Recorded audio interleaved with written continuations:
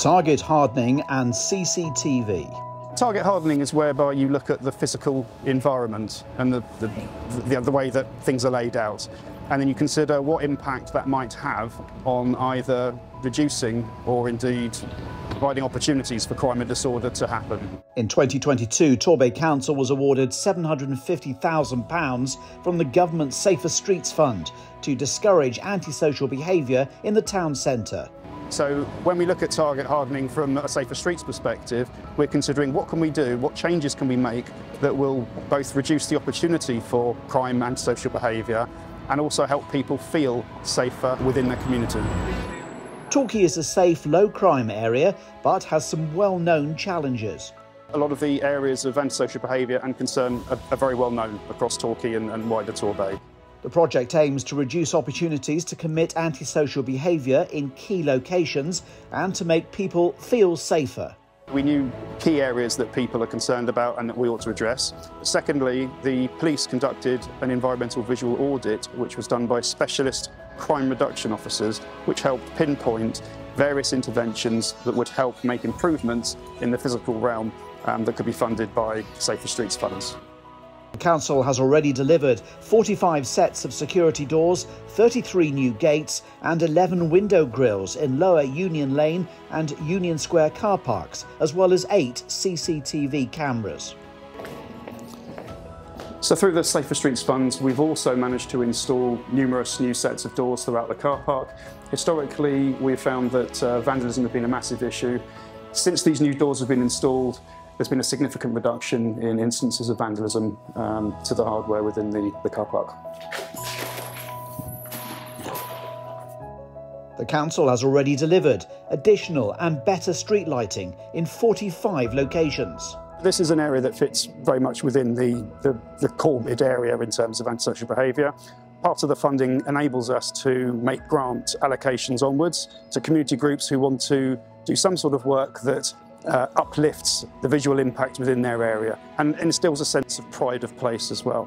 One such project here behind me relates to the building of the Community Development Trust, which over the coming weeks will see a new mural wrap around the building. We were very pleased to be able to support the transformation of this great building, not just for the benefit of the Unleashed Theatre company and its community-based aspirations, but also the incredible visual uplift that it's given this area, which was incredibly run down in Torquay. You look at it now, it's clear, it's vibrant, and it's being used. That's really within keeping of the target hardening philosophy. The council has already delivered a redesign and improved planting to established flower beds at Factory Row has made a huge improvement to how the area is used.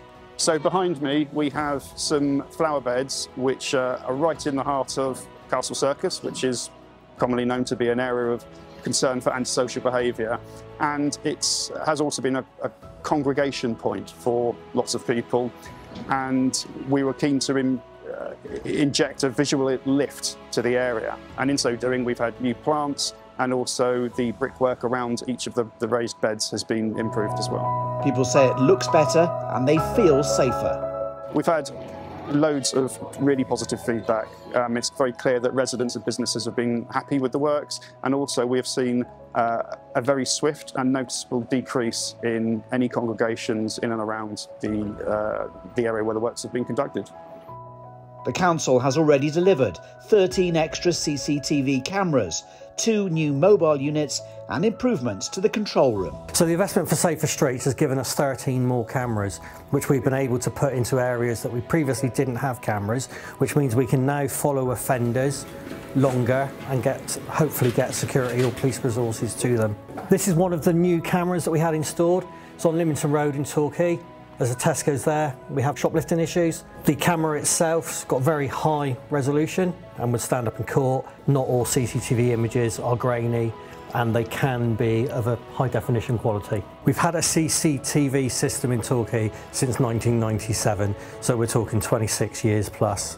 We use the cameras proactively to monitor areas. We also use it to monitor reactively, so we pick up on vulnerable people, get resources to various people that might need it, offenders running off. The main benefits: collecting evidence for production in court, monitoring live incidents and being able to get a response to the incident at that time.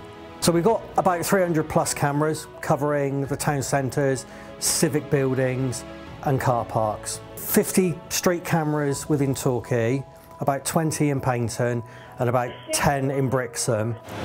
So I'm stood at the corner of Castle Circus, Torquay by the Town Hall, under one of our new cameras. This is the new camera up here, part of the Safer Streets Fund, and it was installed as there wasn't a camera in this area. So the work that has been conducted to date we can consider to be a success. There is a very noticeable visual uplift to a lot of the areas that we have improved. Funding has been allocated to new community projects. More improvements are planned soon.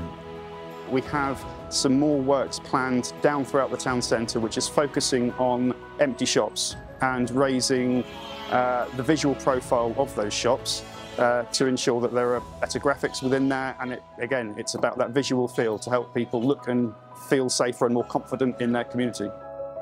Thriving Torquay, taking action to create a vibrant castle circus and harbourside.